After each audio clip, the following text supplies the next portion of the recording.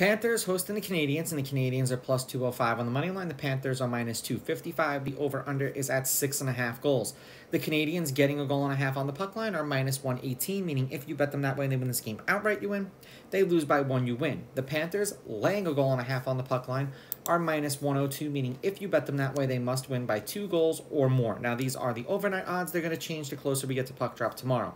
Allen has been confirmed in net for the Canadiens, and it's supposed to be Stolzar Stolars in net for the Panthers. I'm probably butchering his last name. Now, they did play each other once this year, and the Panthers won that game 5-1 in Montreal. Head-to-head, the Panthers are on a 5-game winning streak. They are 9-1 against the Canadiens in their last 10. The favorite is on a 5-game winning streak on the money line. The favorite is 9-1 on the money line. The favorite winning these games by multiple goals on the puck line, laying a goal and a half, is 8-2.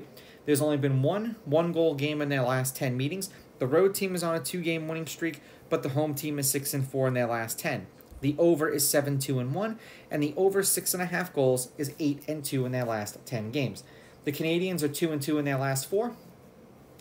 It was 5 goals, 7 goals, 7 goals, and 8 goals. 3 goals in an overtime win, 3 goals in an overtime loss, 5 goals in a win, 3 goals in a loss. For the Panthers, they broke my heart tonight. Well, I bet the Rangers, and of course the Panthers won.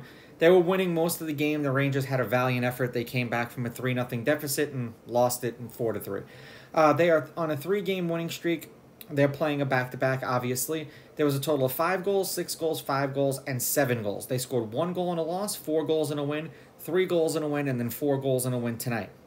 Panthers with the money line, Panthers laying the goals, and the over. These are just my picks. If you disagree, please go with your gut, and please bet responsibly.